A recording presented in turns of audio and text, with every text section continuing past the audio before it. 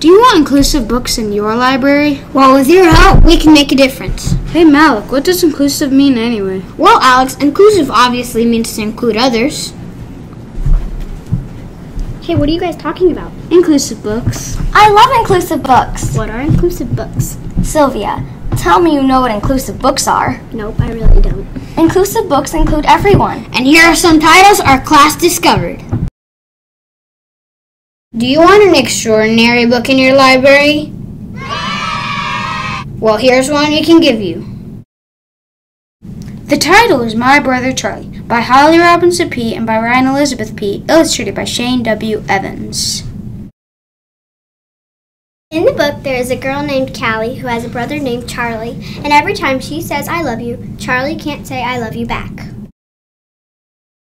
A powerful lesson in the story is to help your family no matter what they look like or act like. Read to find out what happens next. Today's day, what's so special? What day is special to you? Do you know when you were born? Because kids like Mutanu don't. You should be grateful for what you have. It is unique in their own way. Mutanu's parents died and her grandma lost her to take care of her. What would you do if you were one of these kids in Kenya? Read to find out why today is a special day for the kids in the orphanage and Mutanu.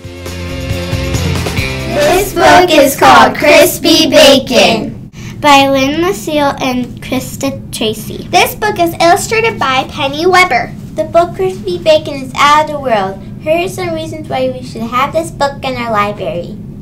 Crispy Bacon is a real pig. His back legs do not work. The dad, who is Levette, posted a video on the internet. Did Crispy Bacon make a difference by making a new way? Should we have this book in our library?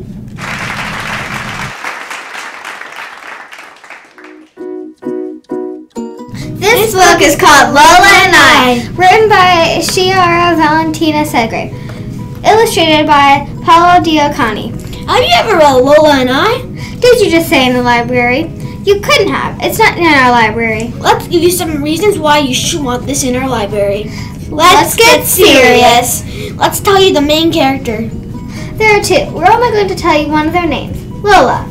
Lola is unique. Lola uses her own service animal. Read to find out what uniqueness she has.